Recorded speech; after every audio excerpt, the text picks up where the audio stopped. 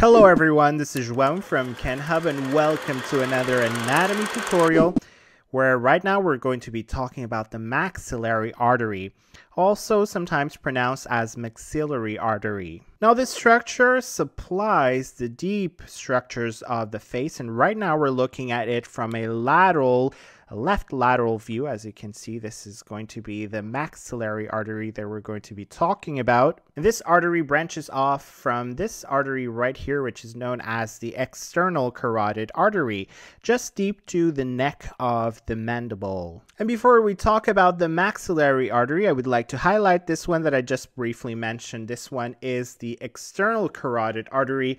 The external carotid artery is one of the two main divisions of the common carotid artery, the other one being the internal carotid artery. The bifurcation of the common carotid occurs at the level of the thyroid cartilage, at which point the external carotid climbs the lateral sides of the neck within the carotid sheath.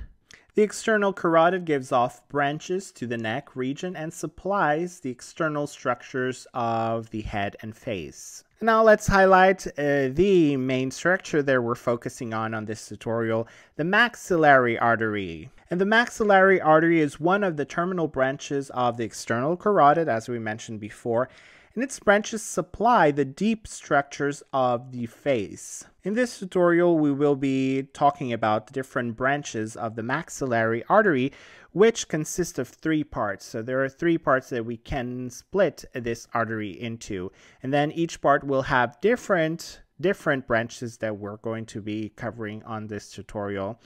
Now, the very first part is going to be the mandibular part, which is also known as the first part coming out of the external carotid artery. So it should be around here. And then in the middle, we're going to find a part known as the pterygoid part. And finally, we're going to be looking at the pterygopalatine part, which is around the terminal end or the terminal part of the maxillary artery. And we're going to start off with the very first one here on the list, the mandibular part of the maxillary artery.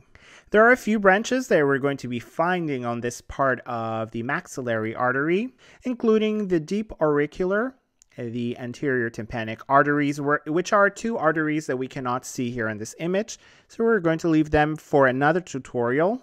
But we're going to be talking about the inferior alveolar artery, which happens to have two branches, the mylohyoid branch and the mental branch.